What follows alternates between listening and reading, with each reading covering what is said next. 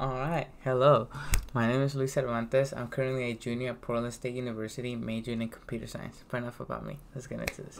Alright, so today we're going to be talking about operators. You know, this is kind of really useful and really powerful at times, you know, because sometimes you might need to use math, sometimes you might need to compare values. So this is actually really useful, you know? You might actually enjoy it. Alright, so let's start off. So let's remember that the ones that are round, those essentially what those do is that they return a value, you know. So it's not like compared to the ones that are like the pointy ends where it's kind of like boolean, it's either true or a false. This one's more return a value more than anything, you know. So you could do math with them, you know. For example, right here, pick a random number from 1 to 10. So that's just gonna, it's basically just a random number generator. So what that's gonna do, you have to choose a range and then just generate a random number. That's all it is to it, you know. And then you could just like put it into functions, displays, into everything, you know, however you want to. So, you know, for example, you might be like, okay, like I want to have a timer, but I just want it to be random. You could kind of just put it in there, you know. So it could be really, you could even put it in here, you know. You could put it in itself and like in other functions that are in here. But and then the other one, and right here, it's just adding two numbers together, you know, like 1 and 1. That's gonna return you 2, you know. So wherever you implement that in, it's just gonna imagine like you put in the number 2, like right here, you know. Like if I were to do that and just put it in here, what that would do is that it would wait for 2 seconds, you know. That's all it is. You could even implement them in themselves, you know. Like if you really wanted to do just super complicated math like that, you know. And then so you have the option to divide, subtract, multiply, and add. And then that's all it is for these, you know. You could just, it's just math, you know. So it's really useful at times because sometimes you might need to do math, sometimes you might need to do some quick calculations to calculate stuff. You're like, okay, is this true, is this not, and then that's it. And then we have what I call the booleans. So these return either a true or a false, you know. So for example, if this one were to be like less than 100, if it's less than 100, it's gonna return a true. If it's not, it's not. It's gonna return a false. This one, the numbers need to be exactly the same. So in order for this to be true, it would have to be 100 and 100. Pretty simple, right?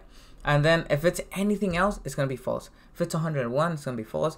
If it's 199, it's gonna be false. If it's anything but 100, and it needs to be exactly the same on both ends. So remember that. In order for it to be true, like this isn't just 100 is equal to 100. No, this is like are they equal to each other? You know. So it sounds like I'm saying the same thing, but it's not. It's boolean. So meaning it's just a true or false. So what this is gonna do, so these return like an actual number, like a 5, a 10, whatever. But these return a statement like a true or a false. It's like, hey, it was this true or was this false? You know? And then this one is like greater than 100. So anything that is greater than 100 is gonna be true. Obviously, you know, you could change this to 1. So as long as it's greater than 1, it's gonna be true. You know? And if it's 1, it's not gonna be true, because it needs to be greater or equal. It needs to be greater than 1. So if you were to just put 1, it's technically still false because it's not greater than 1. It's equal to 1, you know. So you're kind of limited in that sense, since it doesn't have like greater or equal to and less than or equal to. But you know, sometimes we gotta work with what we have. And then that's pretty much it. And then the and, so this is also boolean. So for example, in order for this to be true, both ends need to be true. Like, so it needs to be this and this needs to be true. If they're not both true, then it's never gonna work. And then or it's like this or this needs to be true. So as long as you have one that is true, it's gonna return a true. That's it. It's pretty that simple, you know. It just needs one. It just needs one of them to be true in order for the whole thing to be true. In comparison to and, where they both need to be true, or else everything is false. And then not, it's just like not 3. It could be any other number, but not 3. But if it's 3, it's gonna return false. And if it's like 5, 10, 20, 50, 1, it's gonna return a true because it's not 3. You know? It's simple logic, but it could come really useful because, for example, you might be using a sensor. You're like, okay, I need the distance sensor and the touch sensor to be true in order for it to work. And if they're not true, well, I don't want it. You know? So in that sense, it is really powerful. Like, all of this is really useful. Like, you're gonna enjoy it because it gives you so much options now, and you have so much control now. And then that's why I believe it's really powerful. So take my advice and use them. Use them. Because you're not always gonna, you don't want to write a bunch of code. You know? I've always said, the smaller, more compact, and more powerful code you have, the better. Because you don't want to have this super long, exhausting code, super buggy. No, you want to have short and powerful code. That is powerful in my mind. That means a lot. So if I were you guys, take my advice and use them. You know, like, all of this is just logic, like true or false, Boolean. You know, so use it. All right. Well, so now we're gonna move. So this is just like join banana, apple, and banana. So what this is gonna do is gonna be apple, banana. That's all. You know, it just joins two words together.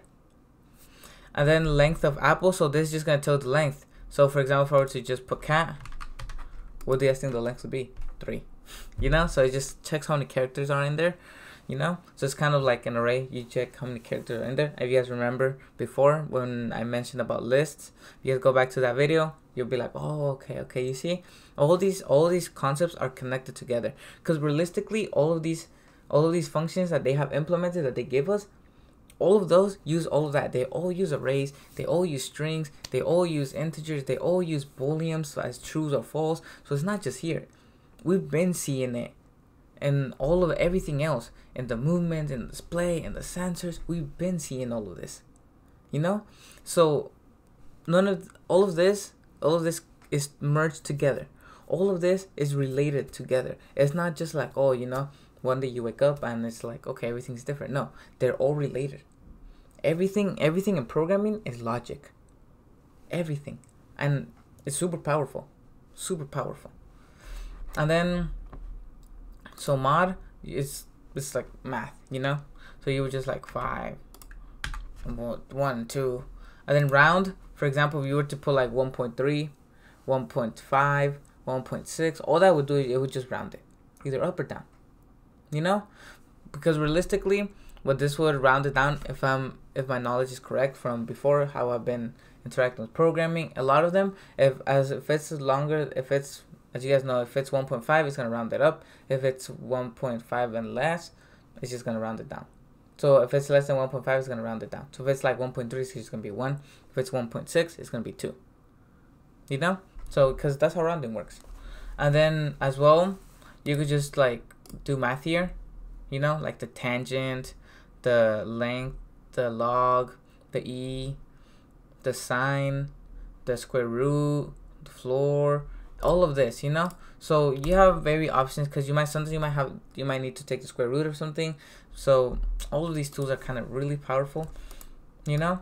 So remember, all of this is just logic and math. That's all programming is. When you really think about it, it's all just logic and math. So you might sometimes look at this and be like, oh, this is kind of intimidating, but look at it and just take it slow. It's like, okay, what is this returning? Because I feel like the thing that people most get stuck on is that they don't know what things are returning. All of these things, it's not magic. All of these return values. Like these return a true or a false. You see? False. You see? Like it just, you could click on it and see. You see? True. Obviously, it would be true if you were to put something on there. But it's false because you don't have anything, you know? So think about it as that. You see? You could see all of the statements here. You see 2, obviously 0, you know? Like, before clicking on it, you could be like, okay, you see? So it returns the values, as I told you guys, you know? As I told you guys. Like, I promise you guys, I am not lying to you guys. So you guys can see all of this, and it's really powerful. So I would really encourage you guys to use it. and just like really like understand what it returns, how the values work, what's the difference just between like getting a value and getting like a boolean back, like a true or a false. So all of this is really powerful. So remember to go check this out, go over the video again if you have to, but really understand the concept that what these return, what they are. Because if you don't understand that concept when you're programming, it's going to be really hard. It's going to be really hard to understand sensors. It's going to be really hard to understand everything else. So I would really encourage you guys to go back and analyze that. But saying that, that's all I have for operators. So if you guys want to see this more, remember to go look at the live demo of this, me actually programming and implementing this. I hope you guys enjoyed it and that you guys actually learned something, and thank you for watching.